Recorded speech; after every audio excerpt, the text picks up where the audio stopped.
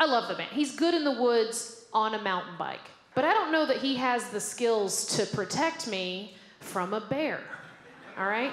He doesn't have very good tracking skills. And I know this. For instance, if he has a shirt that I don't like, I can move it 5 inches to the left, and he'll never find it again.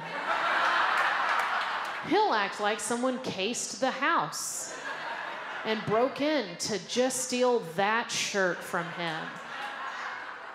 And the whole time he's complaining, I see the shirt out of my corner of my eye, but I'm not saying anything about it. I know where it is, right? But he won't look for things for more than 1 second, which is good. He'll talk it out, though. If something's missing, he'll talk it out, which is cool, you know, because that means ultimately he's just better at looking for things with his mouth than his eyes. And honestly, that's how we ended up getting married. So thank you.